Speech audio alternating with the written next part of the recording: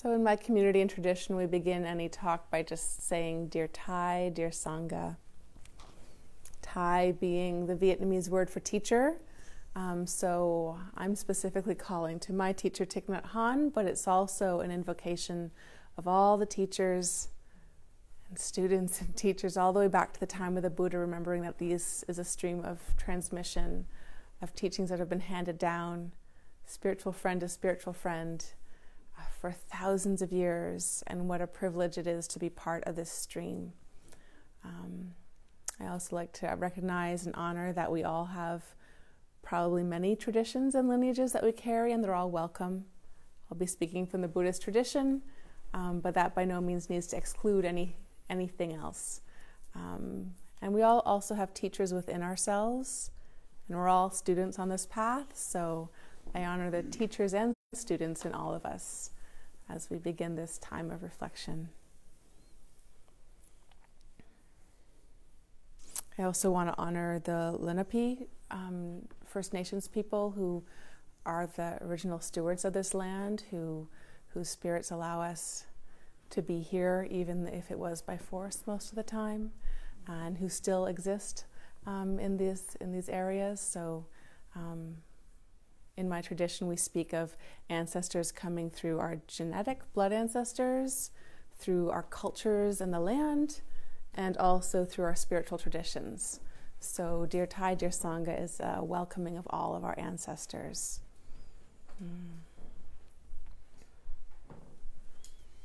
I wanted to talk about hindrances tonight. It's a topic that I really enjoy, even though the experience of hindrances often isn't all that pleasant, but the teachings on them bring so much freedom, I get excited about it. So we'll explore the hindrances. I'll explore the hindrances for a while, and then we'll open up to questions, reflections, sharings on this topic. Has anyone not heard the term hindrances in a Buddhist context? Fantastic. I was going to explain it anyways. I'll be sure to be thorough. The Buddha had many lists. If you haven't noticed that before, let me say it again. There are a lot of lists in this tradition. Things that are numbered was an easy way for people to remember teachings that were all passed down orally. And coming into the teachings of the Buddha or the Dharma, I know I was really a little overwhelmed by all the lists and numbers when I first arrived. So you don't have to remember this if that feels a little too much, but I'm just going to go over.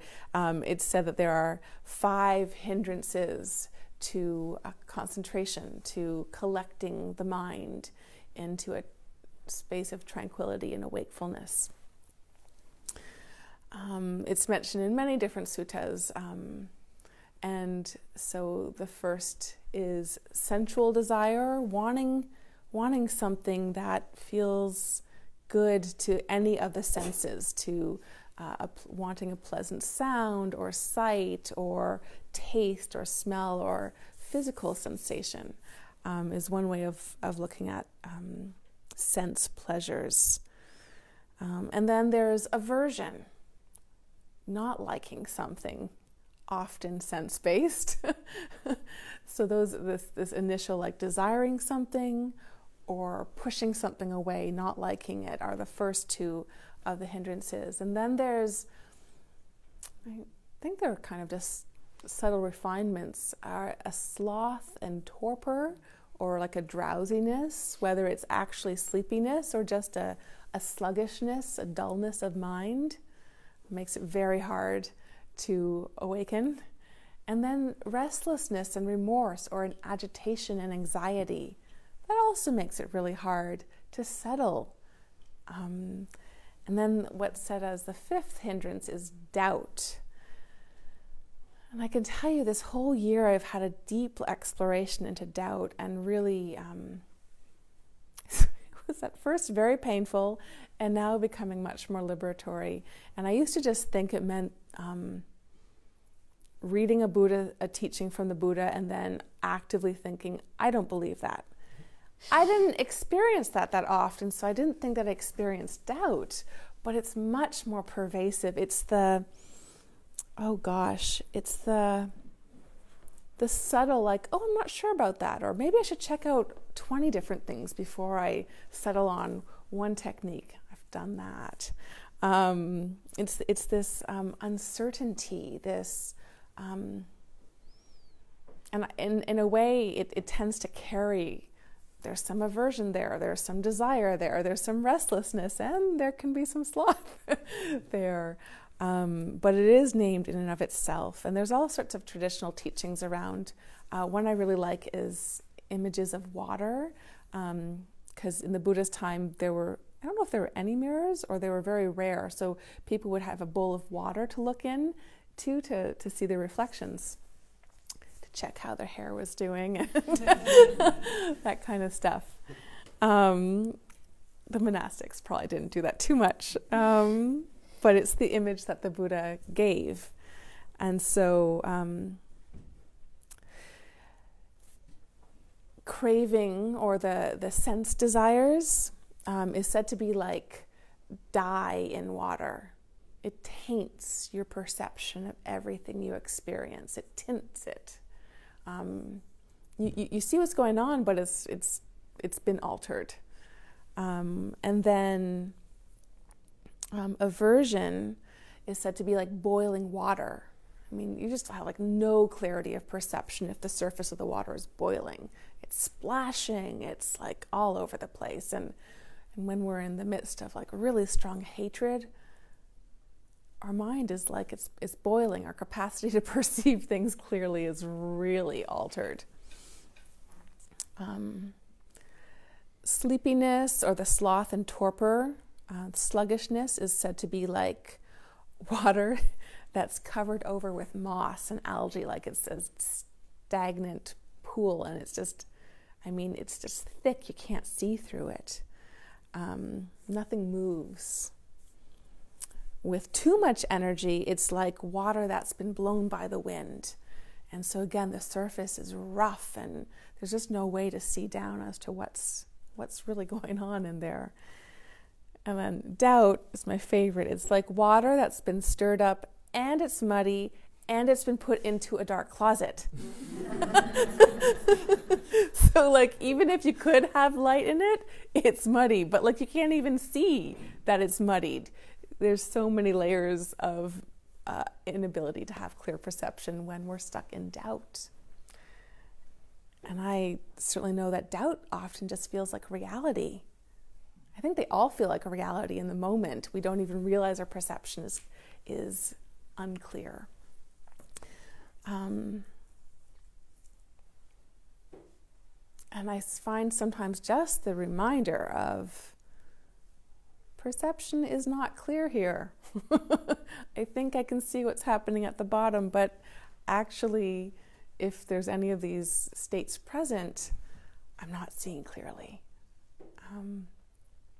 And to just let it be kind of simple. With all the lists and the teachings and the metaphors and similes, some people, like, they grasp onto it and they know how to use it right away. And that's amazing. And I was never one of those practitioners. I'd be like, what do you do with it? What does it mean? Because I have a mind that can find 20 or 50 interpretations of anything. And so that I didn't realize that was part of my doubt experience, because I say, well, does it mean this, or does it mean that? Does it mean that? I don't know. And so I approach a lot of the teachings. I found that learning to approach them through the body gives me a lot more clarity than trying to have my mind analyze my mind and try to find clarity there. So I found it's really helpful to get to know what this, even a subtle pinch of sensual desire feels like. The mind will go off in stories, but the body often kind of, for me, it tenses up and it might kind of lean forward. There's some sort of like grasping, right? Because I want something to be different. And I notice with aversion or ill will, there's kind of sometimes like a pushing out sense in the body. And sometimes even in the muscles in the head will have this like frown, like even in sitting meditation, there'll just be this tension that starts to take over the head. It's not always the same, but I've started to notice a pattern of physical sensations that manifest when the mind is in this state. Sleepiness, sloth, and torpor, if there's the actual nodding off, it's kind of quite obvious once the nodding off has happened. But I also, for years, thought that the primary hindrance I experienced in sitting meditation was restlessness and remorse, because there was so much thinking going on in the mind. And it was only 2 years ago, thanks to a good teacher I sat with, where she said, you talk about all this activity in the mind, but it sounds very calm. In fact, it sounds more like sloth and torpor, because the energy level is just low. There's sort of drifting and then coming back and drifting. And that's not a restless energy. And when she talked about getting in touch with the energy of this drifting, I realized, oh, that's true.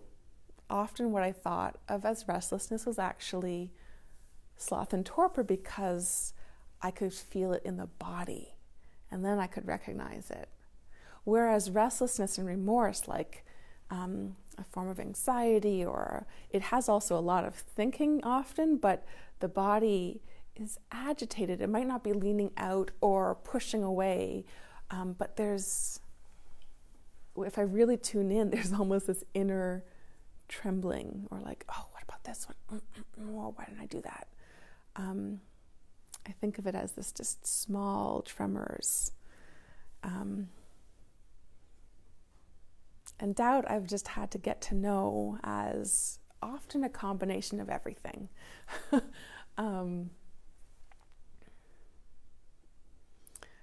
So I want you to think back to the meditation we just did. Might anyone here have experienced a hindrance or two?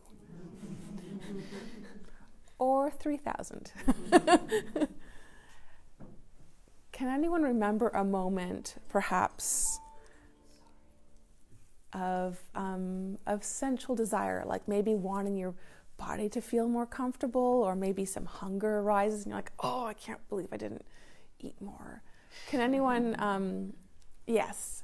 Can you remember what that felt like in the body when you experienced that thought? Yeah, I was trying to kind of like breathe it in and just imagine it like leaving my body, but it wasn't really working because I still like felt my leg, kind of going a little, tingly. Yeah. So like I would have to move, and it would kind of like, I would break concentration a little bit and then try and get back into the whole like imagining the water and like the river flowing and trying.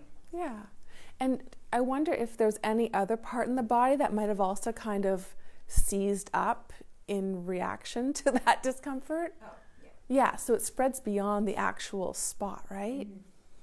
And there's probably a variation on that for everyone here. But I want you to really, experience what does that actually feel like? Not just the discomfort in the body, but the rest of the mind-body stream going, oh, I want it to be different. Does anyone have a memory of a moment that there was aversion came up? Not liking it, wanting something to change, which they're all kind of interrelated. So we're breaking it down, but they're all connected. My hip was really hurting really bad. But eventually when you were just saying to breathe, I breathed into my hip and it like kind of went away. But then it kept on coming back. And it hurt really bad, but I don't know. When it hurt really bad, like if you think like, was there maybe a tightening or something in the head or the arms or the torso or the legs, beyond just the actual painful part, but sort of a reaction to the pain in the body? Does that make sense? There's a gripping in my jaw. Okay, so you noticed a gripping in your jaw. So that's a really tangible way to notice the like, oh, don't like it, want it to change. And that's what's going on. Not to judge it or to try and even make that go away, but just to know a bit more clearly, seeing this is what's happening right now. Thank you. Did anyone notice any sloth and torpor, any drifting?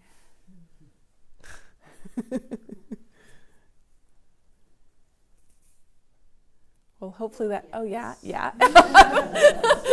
One person at least. Thank you. And so asking you, like, how did you notice that in your body? Does that bring up anything? It was interesting because I was rewarding myself thinking I was meditating so well, and then I realized, wait, am I falling asleep? And my head went back and my neck became stiff, so then I There we go. went forward. So Yeah. it was a chain reaction. Thank you very much. Did anyone notice restlessness or remorse, like anxiety or that sort of shaking? Yeah. Yeah, I mean, I just been having nightmares like every night, so sorry to hear I haven't been sleeping.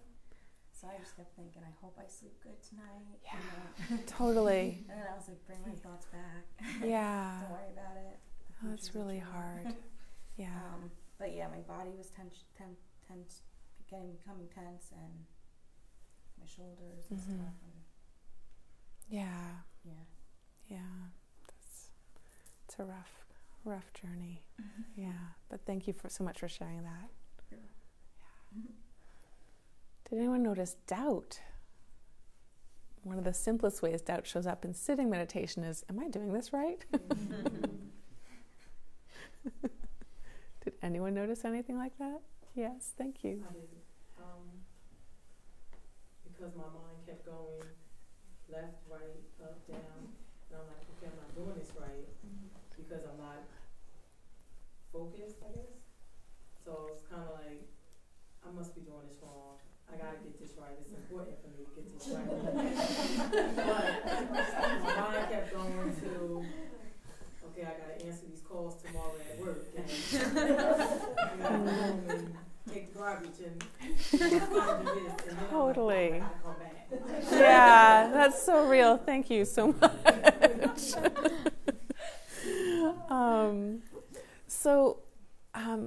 I want to tie this into Mara, the Buddha's embodiment that sometimes is called like the Buddhist devil, and that's a totally inaccurate way to think of this. It's an embodiment or a personification, really, of all the hindrances. That's one way that I find it's helpful for me to understand Mara. And all the stories where there's someone meditating in the forest and they're about to attain enlightenment, which was the case for the Buddha and others, and then Mara comes and tries to tempt him and brings up doubt and brings in all these hindrances. And the moment the practitioner says, Mara, I see you. And then Mara turns away and, goes off and kind of pouts, or, that's it. That's all it takes to defeat Mara, to defeat the hindrances, is to go, oh, I see you. This is what's happening. Oh, hi, doubt. That's what's going on right now.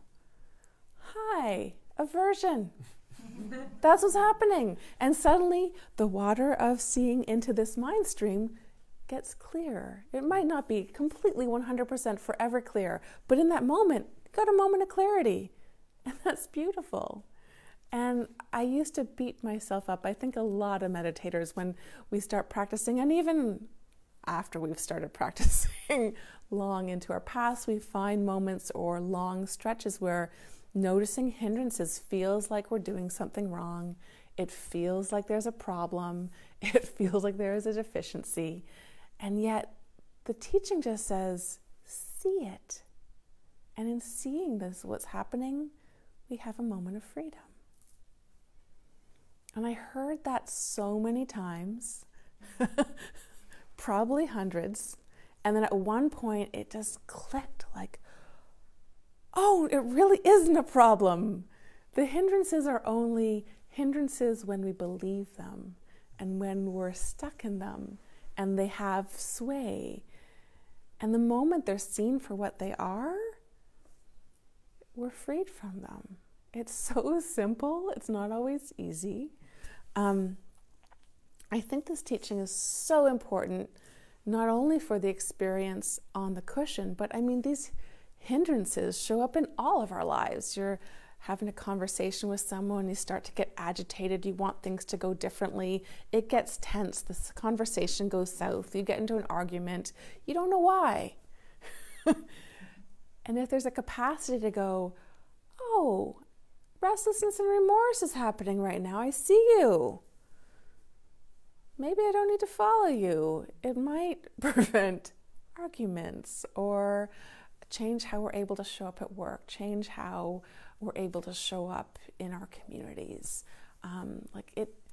It's actually not any different from how we are in the rest of our life. It's a lot harder to notice them, these hindrances arising, when we're in interactions with other people. So it's really helpful when we're in a formal practice to get good at noticing them. And that's where I find it so helpful to get to know how they show up in the physicality, in the physiological experience, the sensations.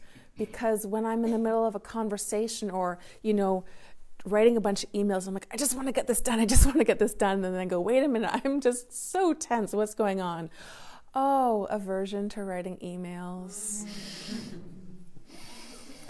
Okay, I don't actually need to continue in this way. I can still keep doing the emails and a little bit quickly, but I don't need to be doing them like this. And my brain doesn't notice because it just feels like trying to rush through emails just seems like the reality of how one does emails. That's how my brain takes it. But my body at some point will kick and go, this doesn't feel good. Wait a minute, this isn't necessary. And so not everyone is so kinesthetic in their practice, but for those folks who are, I think everyone has a little bit of this. And for those who have a lot more, I like sharing this physical approach to getting to know these teachings on how does it show up in your body, and then let your body just start tapping you on the shoulder or tapping you on the noggin and saying, wait a minute, what's going on? And then there can be this moment of clear seeing. It's really quite remarkable because it's not easy, but it really is simple. There's a lovely phrase, if it's in the way, it is the way.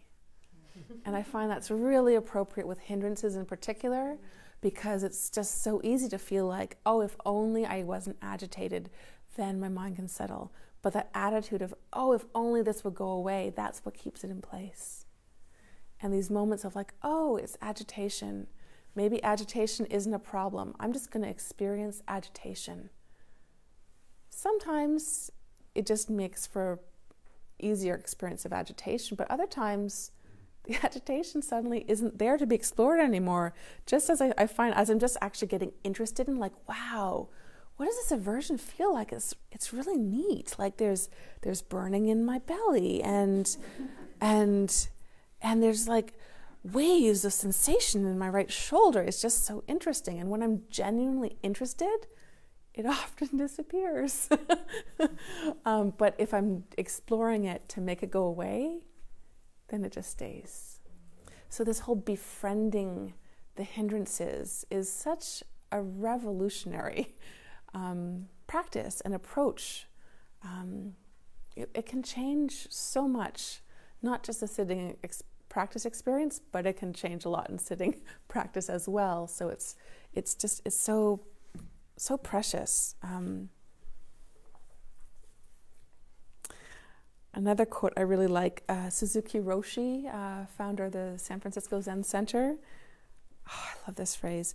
You try and you fail, and then you go deeper. Which is kind of brutal. Because there are times where you just try a little bit and there is some sort of progression. But I found, someone was asking earlier, is there times where practice is difficult? I was like, oh, we're getting a whole talk about it tonight. That effort of try. And then coming to see like, oh, Mara, I see you. To get to that point of saying, Mara, I see you, hindrances, I see you. There are often parts of our psyche, for lack of a better word, that get really attached with and identified with like, oh no, I'm a good person, I don't have ill will. Or like, I know how to be calm, there can't be agitation in my meditation. Or I have all this faith, like I don't experience doubt. And when those mind states, which we usually can't see, that's what holds them in place, so don't worry about it. The whole point is to see. When those are in play, there might come a point where it's like, I'm trying, I fail completely. And that, it's a painful experience, but it's necessary to then open space. Oh, now I see reality more clearly. And that's a gift. Sometimes that's a path we need to go down to then really see Mara, and then really find a bit of freedom from Mara, or more freedom from Mara. The final bit that I wanted to add, that I've heard a few teachers talk about, but it's not from the traditional commentaries. Each hindrance has a traditional antidote. I'm not going to add another list. But the antidote for aversion is to cultivate kindness. And I've found that most of my experience of hindrances in meditation and in the rest of life have this second layer of hindrance, which is an aversion to having a hindrance arise. It's like, oh gosh, I can't believe I'm drowsy. I don't want to be drowsy. Like, I tried to get enough sleep and here I am in the hall. And aversion to the sloth and torpor, aversion to the doubt.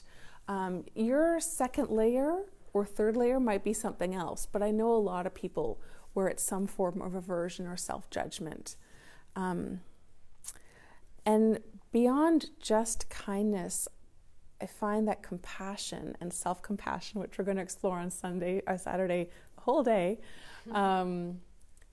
has become an essential tool. If it's sort of a lighter hindrance, and it's like just the moment of like, I see you, Mara. It drops away. Fantastic, amazing, wonderful. And then there are all the other hindrances that like, I see you, and it's stuck.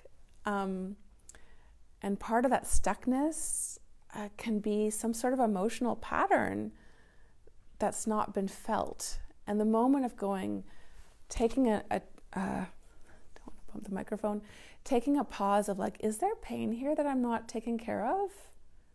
Is there a hurt or some sort of distress that's keeping this agitation going, that's keeping this desire going, which, like, even pain in the legs or something while in sitting meditation, it's easy for the mind to jump to like, oh, I wish it didn't hurt, versus actually letting ourselves feel, oh, this hurts. I'm just going to let myself feel that hurt, and may there be freedom from this discomfort. Or the cycles of doubt may have very, very deep roots. I mean, for me this year was finding how my dad's death in a car accident when I was 8 was showing up as a source of doubt in all sorts of other places. And on a long retreat, there was a few weeks of really excruciating emotional pain. But in meeting and say, okay, this is painful, may I feel it and may it be released. After a few weeks, tremendous release came that allowed doubt in all the other parts of my life. And I won't get into that long story, but like that pause of like, wait a minute, is there a pain here that's not being felt, that's holding this in place? And sometimes I put my hand on my heart. I know some teachers who introduced to like hand on the cheek, like, oh, this is hard. Oh, this is hard to see. And then maybe looking at another step can also be really transformative for the stuff that's more stuck. It doesn't mean that we have to make a big deal about it in our minds or big gestures, but just this little pause from the habitual, like, oh, I wish it would just go away, to like, oh, this is hard. That's why it keeps coming up.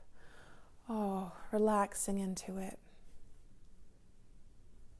And then looking in to see what is there to be seen. I don't often hear talk about that, but I've seen phenomenal change in my own practice, and I know enough people who've also had deep insights from bringing compassion, kindness, caring about suffering, because it's so easy to try to skip over suffering. Our nervous systems are hardwired to do that, you know? We come by it by good measure. But it leaves us with a lot of mental and emotional suffering, so it's also worthwhile to learn a different pattern, and it's possible. It's really possible. So befriending hindrances is an invitation that I send you all out with. Whatever that means, please play with it. You know, it doesn't have to be serious and heavy, like, oh, I wonder if it's possible to be friends with this moment of hatred or pain. Tara Brach uses the phrase, inviting Mara to tea. I always like that image. It's so absurd. I imagine like an English tea set, you know, and like, Mara, come on, have a cup of tea, Mara. And it just like confuses Mara. It confuses the hindrance because they're so used to being pushed away. Wait a minute, friendliness? I don't know what to do with this. So those are some reflections, and I thank you for participating and offering stories. And I want to open up the space, whether it's for comments of your own experiences. Maybe you have a whole different way of working with hindrances, or maybe this has brought some insights into experiences you've had. Maybe you have questions. So if you can make a gesture, a bow, or a hand or something to let us know that you want to speak, and then we'll listen. And please make that gesture again when you're done, so that we can know that you're done and no one will interrupt. And even if you're pointing questions to me and someone else wants to go next, we can just hear from folks before responses come. And we have about 20 minutes. Yeah. So the floor is open. Thank you.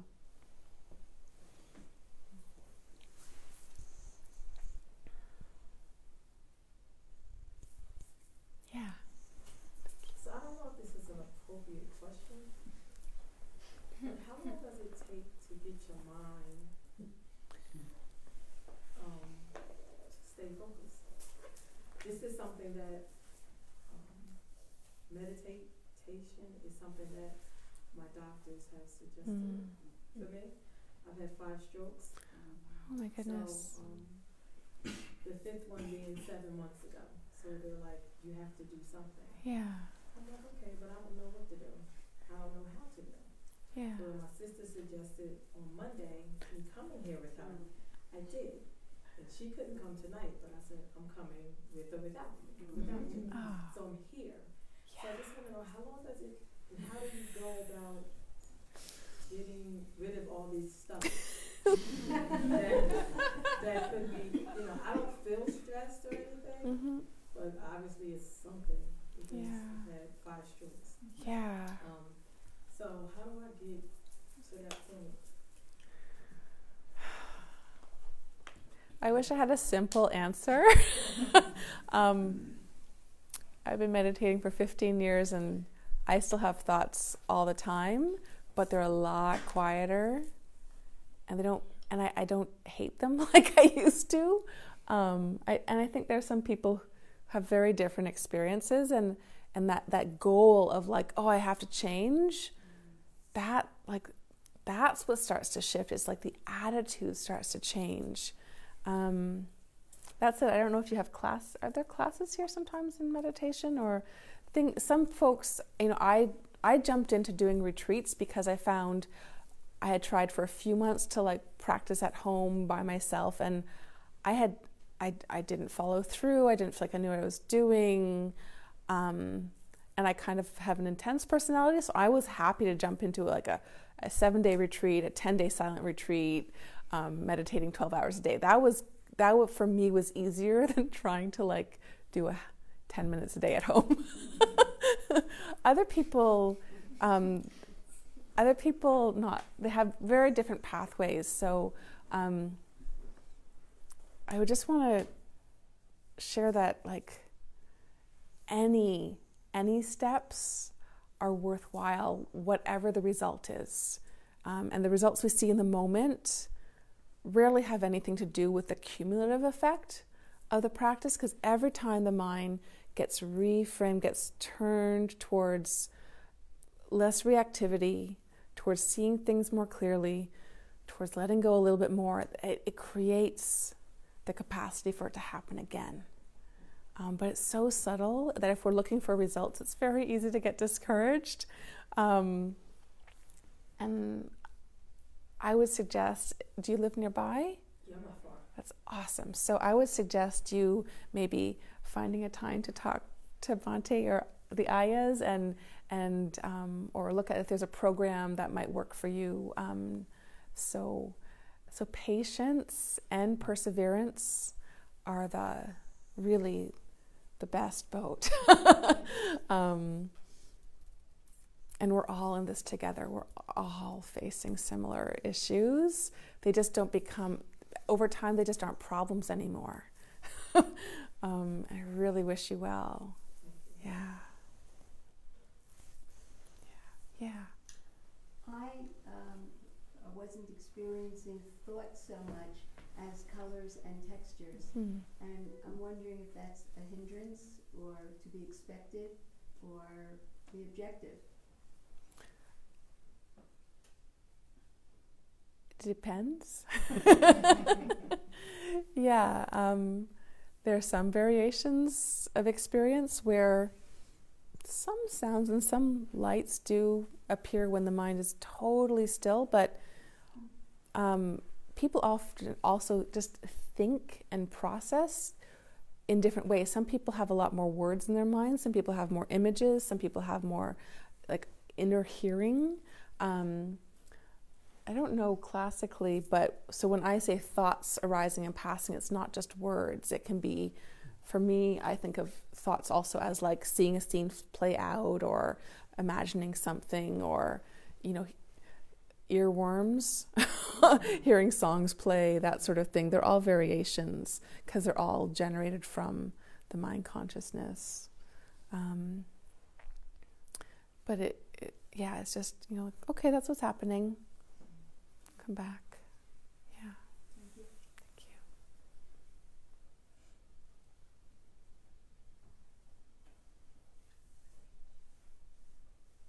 Yeah. I just want to thank you for when you said the word kindness, or be kind, in terms of to the thoughts or that you have, and you send them on their way to the river. And then you said kindness again in terms of maybe that time was regarding other interruptions you were having. But just that concept was so helpful. And I found myself smiling.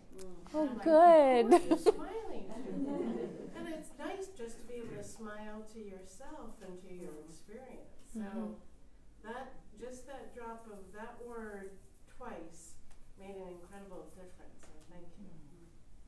So glad. Thank you for that reflection. My teacher, Thich Nhat Hanh, most of his instructions on meditation are like, smile and breathe. Or like, enjoy feeling like a flower and like a mountain. And I must admit, I heard that day in and day out. I lived in the monastery for 6 years.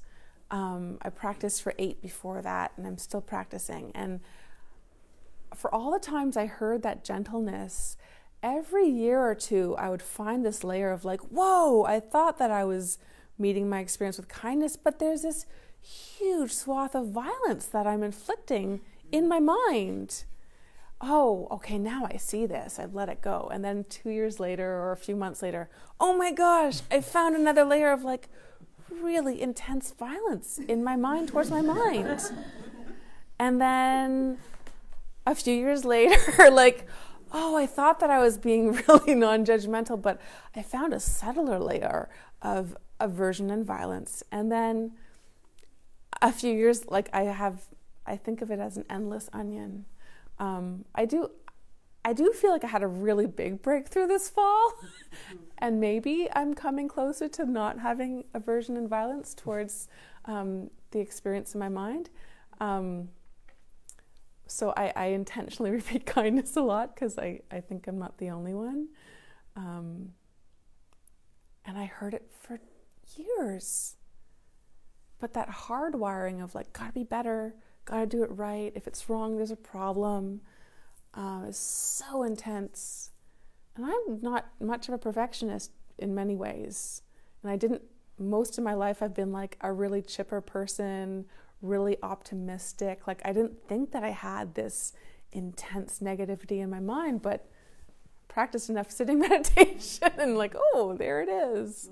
Because we're all conditioned by everything around us. So of course we're going to seep in some of the stuff in society that we don't think we're absorbing, that we don't want to take on. We all take on parts of it. We all pass on parts of it, even if we don't want to. So this work of befriending hindrances, of getting patient and persistent with cultivating wholesome states of mind, of a bit more calm, a bit more peace, it's not just for an individual experience. It cannot help but radiate into our environment and have effect in our relationships, in our communities, in the institutions that we're part of. It's really the medicine our world needs. So even just like taking time this evening to practice and maybe continuing, like, that's precious, that's worth honoring. It's worth doing. And it's worth finding a way to do it that you enjoy and that you'll continue, as opposed to like feeling obliged to do it because, I mean, yeah, it's great that doctors are saying you should do this, but like we also want to find an inner motivation. Start tasting the beauty of it, because it will bring up suffering, but it will also grow joy. Yeah. Thank you. Mm-hmm. It sounds to me like you are saying in this attitude of befriending the hindrances that the goal is not to make them go away, but rather not to be disturbed by them. Yeah.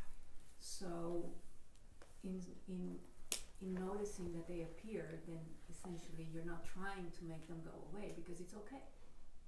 It's okay if they come, if you're not disturbed by them. And even if you're disturbed by them, it's okay if you notice that you're disturbed by them, and then you're not disturbed by that. Totally. So at some point it stops, right? Yeah. I think of it like those Russian dolls. Like, if I can't accept the core doll, well, can I accept that I can't accept the anger I'm feeling right now? And if I can't accept that, can I be okay with not being able to feel okay about not being able to feel okay about anger? And at some point, I find a big enough container. It's like, oh. It's so hard to understand with the rational mind. It's like, what? Direct path? No. But yeah, it's that because ultimately these are all variations of suffering or dukkha or dissatisfaction, or I've been using the term bumpiness because the term comes from the hole of a wheel, the axle hole, and it's like an unpleasant hole of the wheel. So you can imagine like riding in an ox cart that's bumpy. That's one of the etymological roots of the word. So I like using bumpy. It's not a classical translation at all. But these are all variations of how we experience some dissatisfaction, some suffering. And the Buddha's teachings are that there is suffering in life. There's bumpiness and rockiness, and you can practice all of these things and transform your experience. And there's still going to be death. There's still going to be sickness.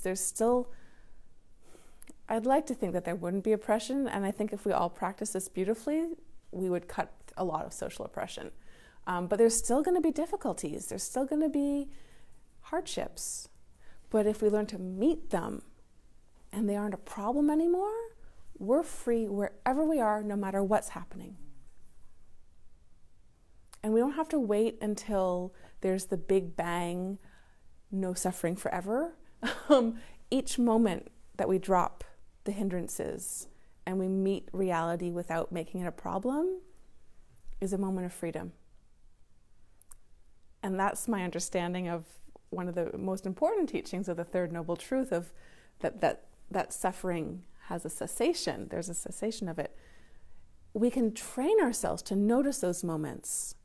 So it's not just noticing the hindrances and letting them cease, but also notice when joy arises. Notice when there are no hindrances present. What's that like? What does that feel like in your body? What happens in the mind when there's no craving for something to be different, and there's no pushing away something we don't like, and there's no drowsiness, and there's no agitation, and there's no doubt? What does that feel like? Notice it. Let it grow. It's worthy. It's beautiful. And everyone has the capacity for it. Most of the time, we're experiencing little moments of it, but we miss it. It's not far off. It's not just for certain people. It's not just for the afterlife. It's right now. Check your experience.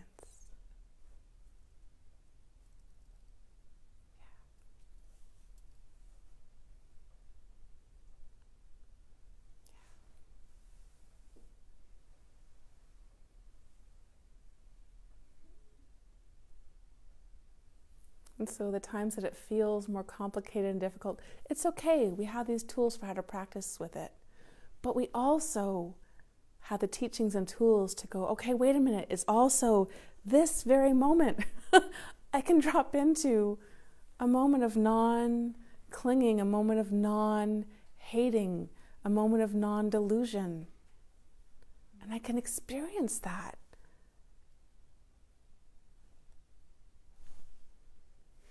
It's possible. If we're alive, we're capable of it.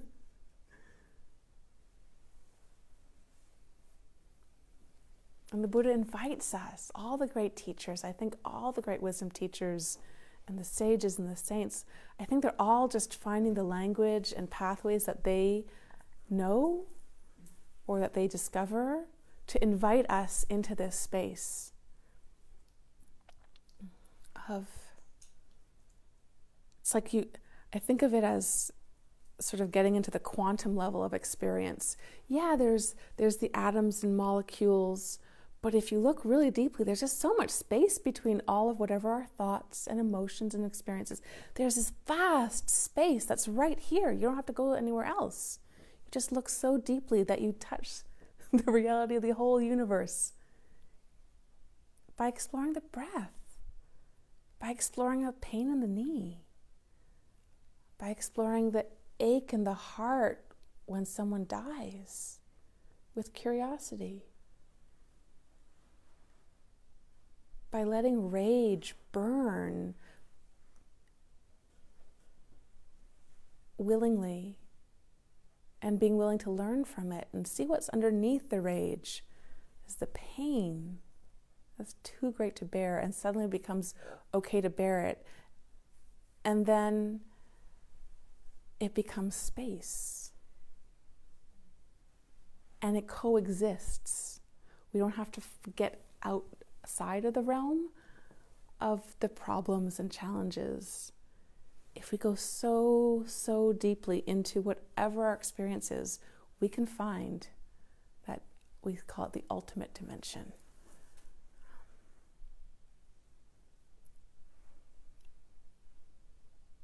Really, we can.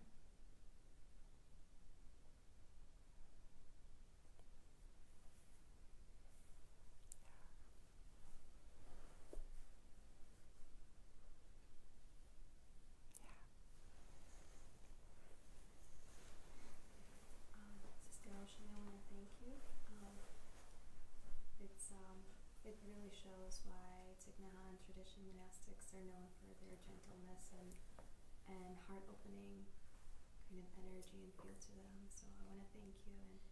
your voice is so beautiful and transcending. And it was a wonderful meditation and listening to you. And thank you for the reminder that metta is always the answer. So thank you for that.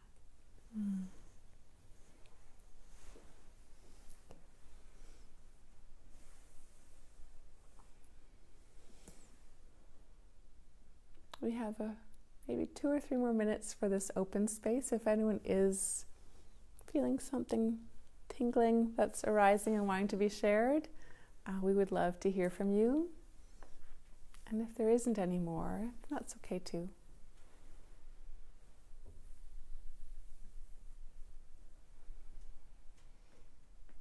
Maybe we're satiated. Yeah, there's been a lot. So please take home whatever resonates. Let it work below the thinking level. Just let it sink in and let the rest go. Let it flow on with the rest of the thoughts and emotions. And yeah, if you're inspired, I hope you come back to programs here. If you want to come on Saturday, we'd love to see you.